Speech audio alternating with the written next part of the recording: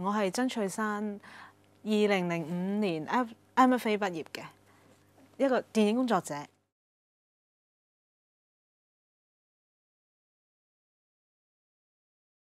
我所謂 portfolio 其實係好 detail 咁樣 describe 我自己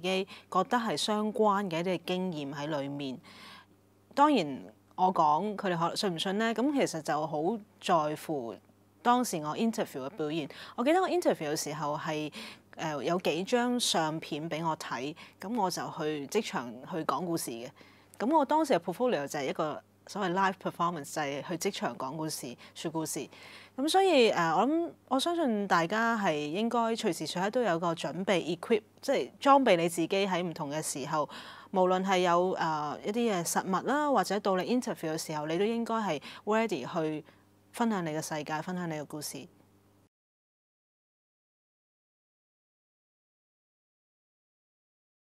我只係講咧 portfolio 其實你多係冇用嘅，咁可能有一啲同學會諗住我全部作品都交佢，一定會俾佢了解得我好好啦。咁但係其實我覺得你係應該要選擇啲你自己覺得係代表到你自己啦，同埋你好滿意嘅作品。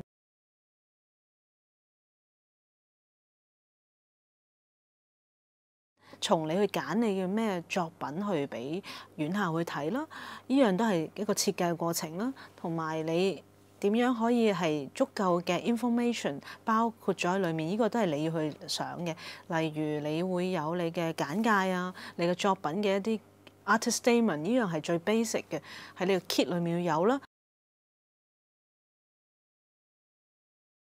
咁我會建議，如果有一啲學生其實佢本身冇做創作，冇一啲 artwork 可以交嘅話，其實佢都應該透過啲簡單嘅方法去讓